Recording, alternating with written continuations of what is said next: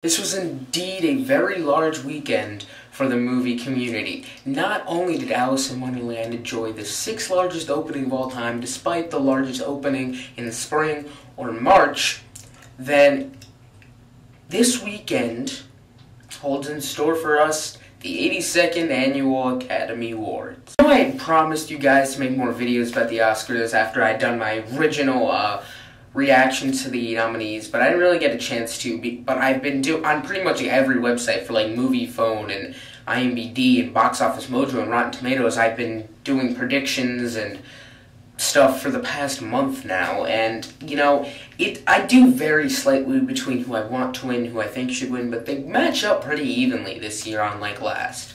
This is a much more exciting year for the Oscars than last year after The Dark Knight got snubbed, because there are 10 Best Picture nominees, and last year was just obvious after the bland Best Picture category. It was Slumdog Millionaire. There was nothing else just going to jump in there.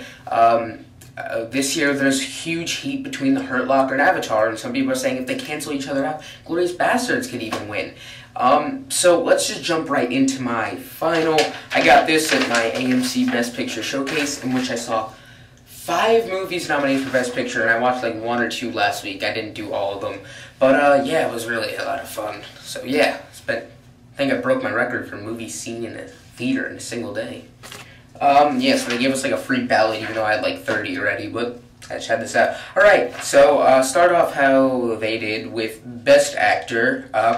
I'm just going to read, I don't want to go through all the nominees because I think you know them all. I'm just going to say the winner. Jeff Bridges, Crazy Heart. He does an amazing job. Runner-up, I'd have to say Jeremy Renner, because he was just so awesome in The Hurt Locker. Supporting actor, is there any other? Christoph Waltz. I mean, that's a bingo! You should totally do that when you win. That'd be awesome, right? I mean, there's no competition here. Best Actress, you know, I personally would go with Carey Mulligan, but it's going to be Sandra Bullock. Come on. And runner-up would probably be Meryl Streep anyway. So, even though they both did very good jobs, yeah, Sandra Bullock, come on. Best Supporting Actress deserves to go to and will go to Monique for Precious. Back to Best Picture. Best Director. Very heated race, yes, yet again. Whatever winds up winning director, I think will also go to Best Picture. So it's between, obviously, James Cameron and Kathryn Bigelow. I definitely think Kathryn Bigelow. I think James Cameron's really being nominated for his visuals less than the actual film he created. But Kathryn Bigelow did such a great job with what she did here. Best Foreign Film. This is another one between Un Prophet and The White Ribbon. I like The White Ribbon slightly better, so I think that will win too. Best Animated Film. Up, come on, it's my favorite film of the year, and I definitely think it should win for Pixar's 3rd straight year in a row. Right, Art Direction. We have Avatar, come on, Pandora was beautiful. Cinematography. You know, at first I was going with Avatar, but it's mainly animated, so I don't know if Academy will go for that. I'm going to say The Hurt Locker, because I think they did an amazing job. Costume design, The Young Victoria. Don't need to talk about that one much. Best documentary. I would personally have to go with Anvil, The Story of Anvil, but a lot of people are saying that it wasn't eligible for this category or something. So out of the ones nominated, I even say Food Inc. was my favorite, but I think The Cove will win. Best documentary short. I'm going to say The Last Truck, Closing of GM Plant. You know, it's for the times, you know, it seems very relevant, so I think that it will take it. Film editing, I'll say The Hurt Locker. You know, Avatar, it was very awesome with the action, even though I very much did enjoy Coraline. Alright, Art Direction. We have Avatar, come on, Pandora was beautiful. Cinematography. You know, at first I was going with Avatar, but it's mainly animated, so I don't know if Academy will go for that. I'm going to say The Hurt Locker, because I think they did an amazing job. Costume design, The Young Victoria. Don't need to talk about that one much. Best documentary.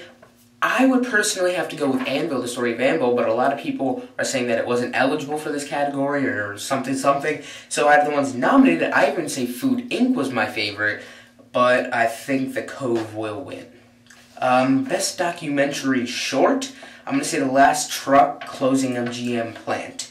You know, it's for the times, you know, it seems very relevant, so I think that it will take it. Film editing, I'll say The Hurt Locker. You know, Avatar, it was very awesome with the action, but The Hurt Locker, it created those tense and just so Especially in the bomb defusing scenes, obviously, it's just so tense and just pure intensity in there, and that's one of the things that made it so much better was that film editing. Makeup, Star Trek, best original score.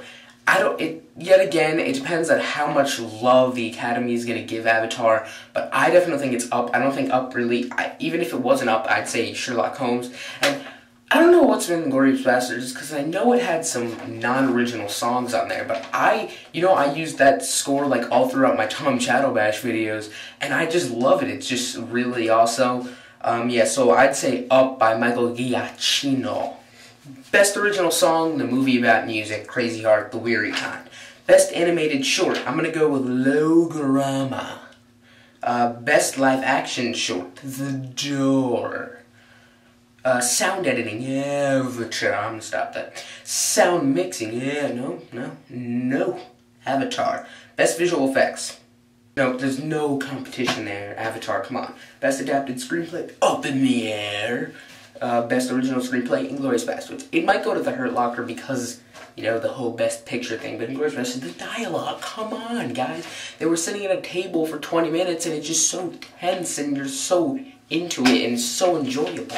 Last, but most importantly, best picture. Now, I'm going to go through each one, just kind of talk about what I feel about it. Avatar. Now, I loved this movie when it first came out, and I still think it is very good.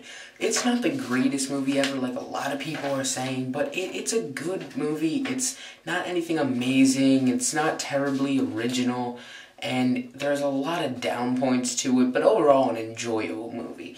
The Blind Side. It definitely shouldn't be in the Best Picture category.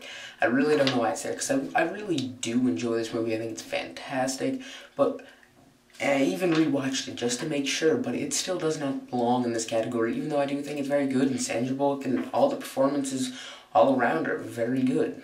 District 9. Now, I'll probably get a lot of crap from this, because I do think it's slightly overrated.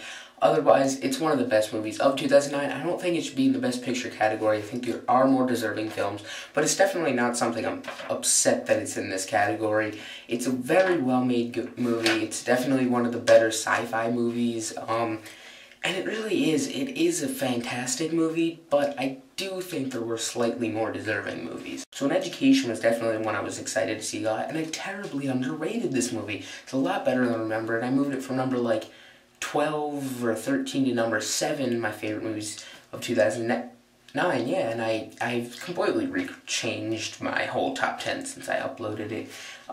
Next, The Hurt Locker. The Hurt Locker is my second favorite movie of the year. It is an amazing movie, down to every last speck of it. It is fantastic, completely awesome, performance-wise, even the action, with the war scenes. Inglourious Basterds, my third favorite movie of 2009. A fantastic film, one of Quentin Tarantino's best. I think it is slightly better than Reservoir Dogs. Don't shoot me. It's my second favorite Tarantino movie. Precious. I really like Precious. It's depressing, but at the same time, it's realistic.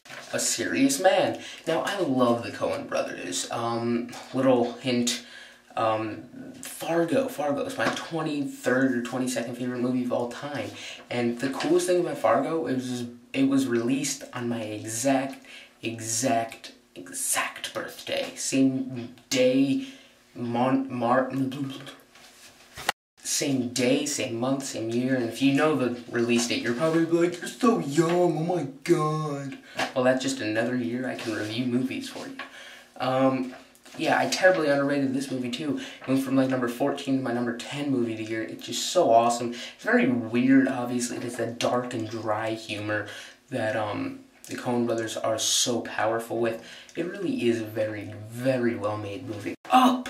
Oh, I love this movie. Come on, my favorite movie of the year. So happy it is in this category. Up in the Air, my fourth favorite film of 2009. Obviously, I'm happy with this movie being here. I knew it was going to be here, but it kind of fell out of the mantle for the frontrunner for Best Picture. Hope everybody has an awesome night. Movies for the win.